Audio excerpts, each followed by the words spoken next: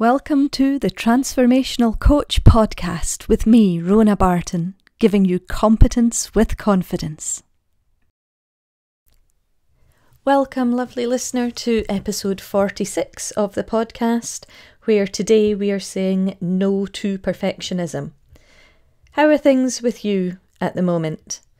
We're through winter, thankfully, and making our way into spring. So has spring sprung with you where you are in the world?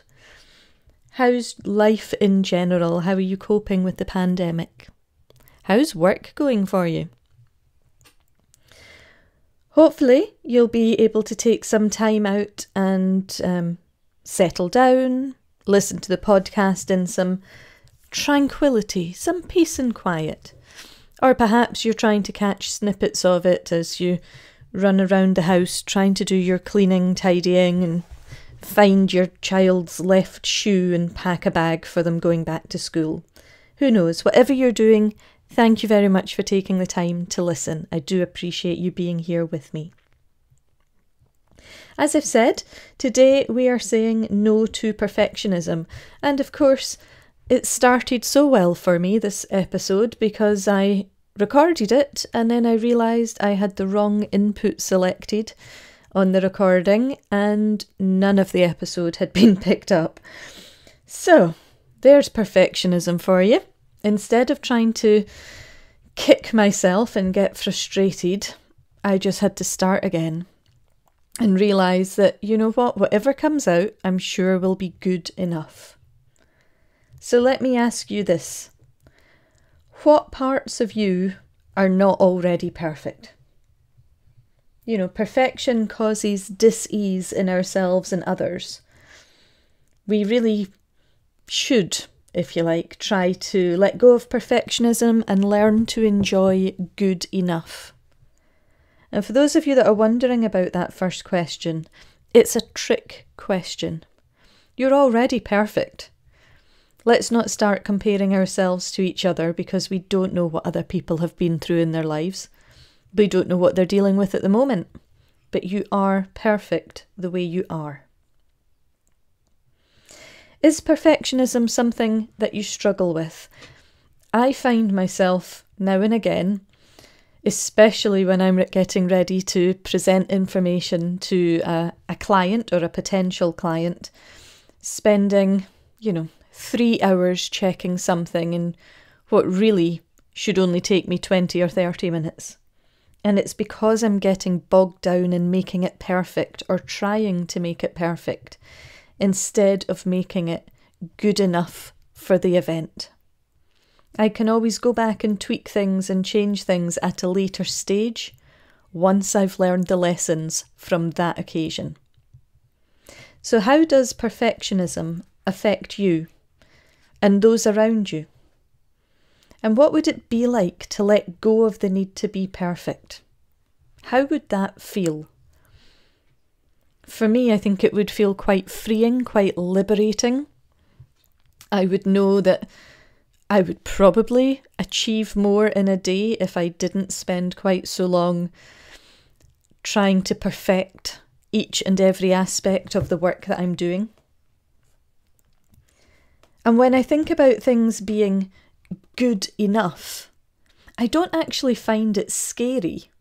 I actually find it quite exciting because it does offer that option of liberation, of not being tied down to some form of preconceived expectation that I have set for myself and run the risk of not meeting.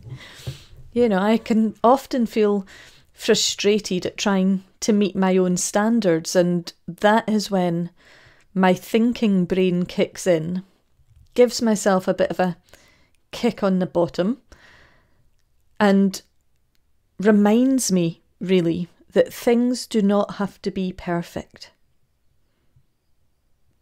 I don't need to constantly criticise myself for thinking the job I'm doing is not good enough, or that I've not spent enough time or effort on a particular task. So it's taken me a while, but I begin to recognise my triggers for this perfectionism. And I come back to my mantra, if you like, or the saying that I try to keep in mind. I'm looking for progress, not perfection. And quite frankly, if I struggle to meet my own standards, how on earth do I expect anybody else to live up to those standards? So I have to try not to let me get in my own way.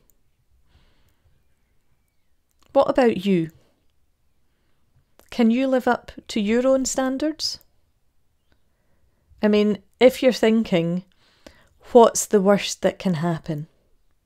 And the answer is, you might need to redo a particular task that has been asked of you. Is that such a big deal? I mean, if we try and sort of bring back our thinking to a bit more reality. Nobody is perfect. All you can ever do is your best with the tools that you have to hand. Everybody has a bad day sometimes. Nobody is liked by everyone. And ultimately, we're all human. We all make mistakes. As adults, and as adults with perfectionism tendencies, if you like, we can often be very critical of ourselves. And one of the best ways, most effective ways to overcome that perfectionism is to really replace that self-critical thinking with more realistic and helpful statements. You know, you remind yourself nobody is born an expert at the things they do. Everybody has to learn, and the way we learn is to make mistakes. You make mistakes, you realise what went wrong, you make a plan of action so that doesn't go wrong in the future. Making mistakes does not make you stupid, it doesn't make you a failure, a loser, it just means you're like everybody else. You're just human. So everybody makes mistakes, remind yourself of that. And everybody has good days and everybody has bad days. Consider looking at the bigger picture. You know, don't get bogged down in the details. Try not to spend a lot of time worrying about, you know, the little things like what font to use in an email, for example. Ask yourself, what is the worst that could happen? And if the worst does happen, could you survive it? Will what you've done today still matter tomorrow? Or next week? Or next month? Or even next year? Does it really matter? And one of the things I remember hearing when I was growing up was, today's news is tomorrow's fish and chip wrapper.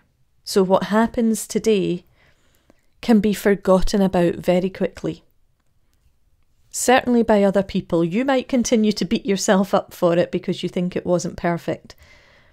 But what exactly are you willing to tolerate in terms of imperfection? You know, would you be happy to show up for an appointment 15 minutes late? Or when you've got visitors coming to your house, when we eventually get back to that way of life, would you be happy having a corner of the living room a little bit messy and having them see it?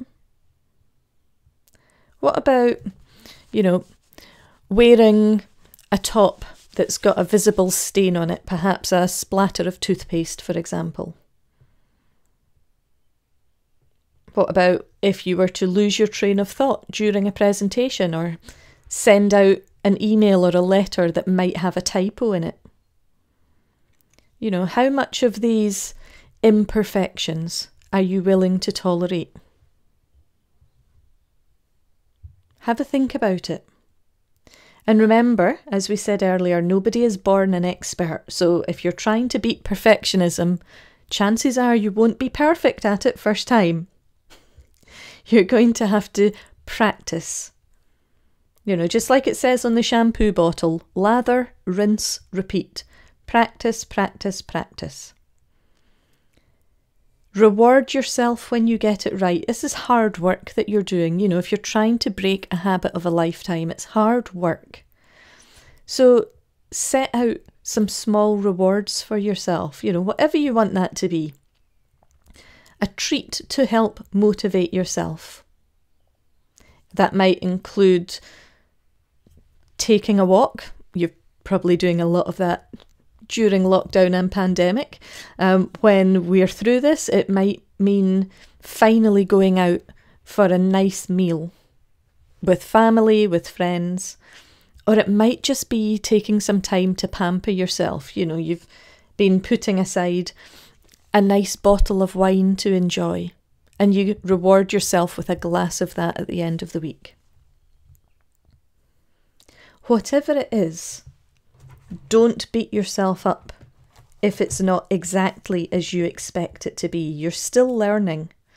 We're looking for progress. And let's face it, would you rather be perfect or would you rather be free and liberated? Let me know what you think. As ever, please contact me. Feel free to drop over an email, social media contacts, or even visit the website rhonabarton.co.uk. Let me know your thinking, and I will be back next week. We'll be starting on a new topic, relationships with self, our lives and others. I'm also thinking it's been a while since we did a bit of a guided meditation, so I might have a look out and see what I've got to help with that. But as ever, look after yourself, take care, stay safe, and I'll speak to you soon. Bye for now.